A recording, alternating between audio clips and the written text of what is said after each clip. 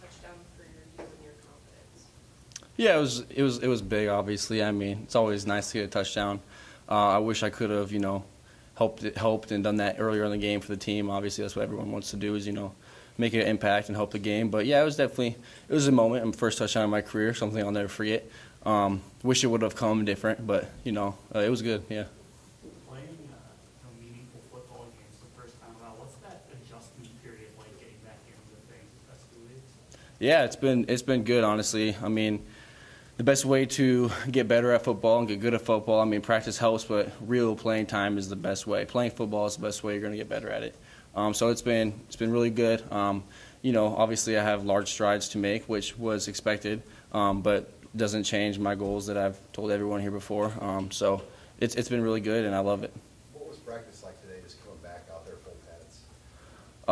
I thought it was very good, really good. Actually, I thought I had one of my better practices today. Just coming back, I felt really good, felt loose, and I thought the offense and just the whole team and everyone was meshing together well. We know that we all got to bounce back from what happened and kind of the what's next mentality. So I thought it was really good. In your high school career, did you ever block as much as you did in those first two games?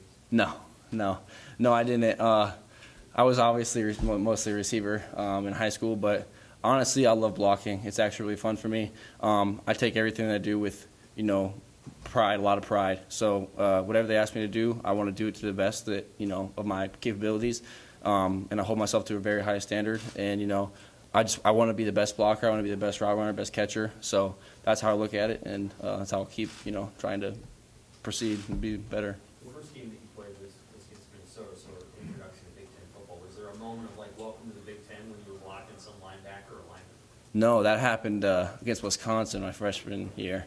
Yeah, I got laid out on the goal line my freshman year. So I think I had that early on, so I didn't have to have it now. How do you feel like the blocking's gone so far? I think it's been pretty good. Obviously, not where I want it to be. Like I've said, though, I'm never going to be where I want to be. I'm a perfectionist at heart, so everything can be just a little bit better. But yeah, I have work to do, my blocking and everywhere. But yeah, I think I've done pretty good. Just obviously work to do. What did you see from Heinrich in those 9 minutes that he got on the field Saturday, and what does it mean for you to be out there and play with him as a guy that you've been with all your time here? Yeah, I think he did a great job coming in and stepping up and just letting it fly and doing his thing. Me and him were roommates freshman year. We were roommates in the suites, and we lived together for another year after that in a house. And it's been things we've talked about. So I'm really happy for him, and happy to see him do his thing. Coach Rowles talked about how he's not going to panic. In fact, he's going to just double down on their process that they believe in building a team. You see the players kind of believing in that too. Absolutely. I mean, he says it all the time. If you say we're going to do things one way and we're going to stick to that, and then something happens and you change it, then you're just a fraud. You're not really who you say you are. And I think we've all learned a lot from Coach Rule in that way. And double down on the process, and it's going to work out. And I think that's something that it will turn out the way we want it to. Do you see like the beginning state? I mean, can you see stuff like on film you're picking up like that's going to work if we just keep building on that a little bit more? Oh yeah, absolutely. Like the drop that I had in Colorado. If I would have done this better or that better, I would have created more separation. And you see that on film, you're like, okay, I need to work on this and work on that blocking. Same thing. There's a lot of things that we do that we could see. Okay, that'll work. We just gotta put all the pieces together and just kind of go let us do our thing. You haven't played in Memorial Stadium yet, so what's Saturday going to be like? It's gonna be a dream come true. Yeah, I mean I was basically born in a Husker outfit, so it'll be a big moment and. Just another game, though, you know what I mean? Can't treat it any different, but yeah, it's going to be a beautiful moment for me and the team. Most of the offense isn't deep right now. Is that a sense that you get as well? I think, we just got to, keep getting better every day. I mean, I don't think that, we have, I wouldn't say we're not in sync. There's just a lot of things that, we can get better at, and myself included, obviously. We have a lot of weapons on offense that we could utilize, and, yeah, I think we just have steps to take.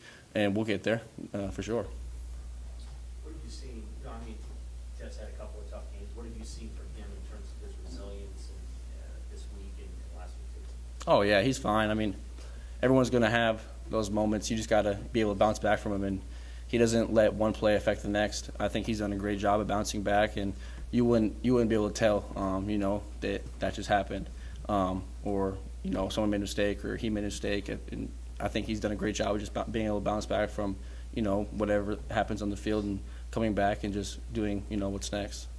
How much? Coaches didn't want him to come back, but how much did you respect the fact that he wanted to? Oh, absolutely.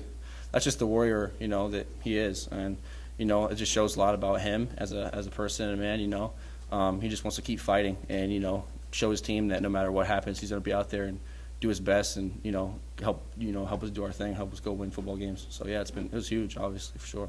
With Jeff's status kind of up in the air for Saturday, are there any adjustments that you have to make playing with the different quarterbacks that could be in there? I think I'm just going to do whatever they kind of have me doing, and there's nothing that I'm going to do differently until they tell me to. So.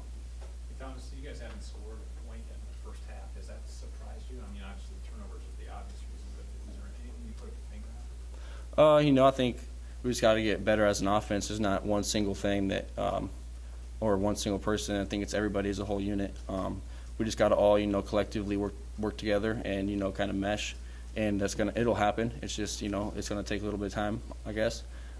So, yeah, I mean, it's not what you want sometimes, but it's, again, the what's next mentality. Okay, that doesn't happen. All right, what's next? Let's go out there next drive, okay? That doesn't happen. What's next? Let's go out there next drive and do our thing. It's just kind of play by play, what's next, what's next, what's next.